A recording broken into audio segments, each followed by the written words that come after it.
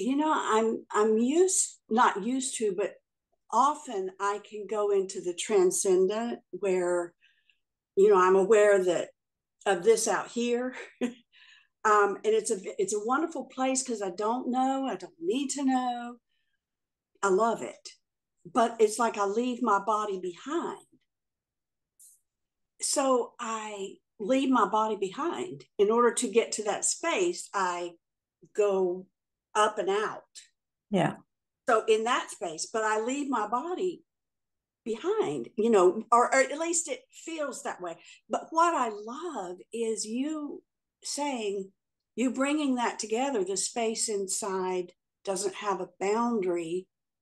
And so my body and that, I don't hardly know what to call it, but it felt like a balance and a oneness that I haven't experienced before. Like the part that when I left to go during the break, Mm-hmm. I found that I was so intentional in everything I did.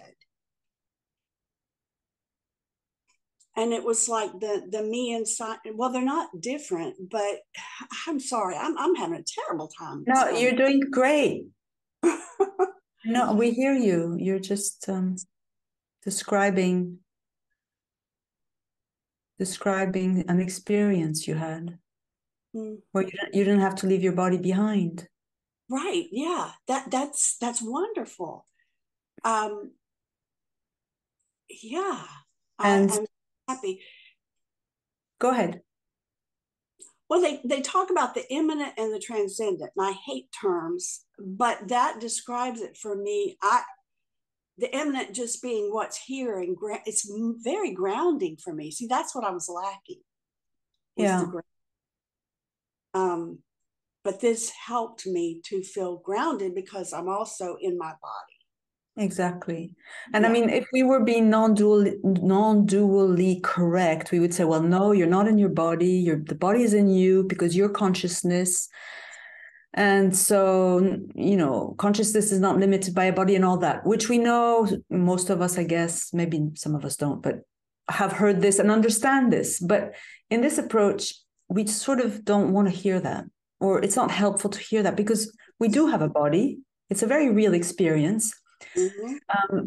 And if we sort of try to feel that we don't have a body, that we're just pure consciousness, that does elicit sort of transcendent experiences, which, by the way, can be very beautiful. And some people do. We all might have had experiences of just being, I don't know, just body free of a body for a moment. In fact, when we go to deep sleep, we are free of a body and a mind. It's very nice. When the wave sort of really resorbs back into the ocean. But what you're describing is well, you described it very well. It's the immanent, if we have to use a sort of spiritual word. It's Yeah. it's the wave. I'm using the sort of analogy of the wave and the ocean. So the body being the wave doesn't have to cease to be a wave to fully taste its ocean nature. And the ocean, which is also what we are, doesn't have to limit itself in order to know its wave expression. So it's a sort of, it feels right. It feels right when we have glimpses during this yoga of both feeling. There's a feeling here. It's of a body, but it's a body that's not as small and cohesive and limiting as we at other times feel our body to be when it's aligning itself with the belief in being a separate wave. Right. So it's a body that's natural, a body that's just more natural. And I think it's an ebb and we go back and forth with it. We have to be honest. Mm-hmm. Mm-hmm. But Mm-hmm. but this yoga will, I think, in a very innocuous, gentle way, realign something, remember the body to itself, to its true nature. So anyway, I think you're describing something like that. Yeah. And it's like I forget that the divine is in the body.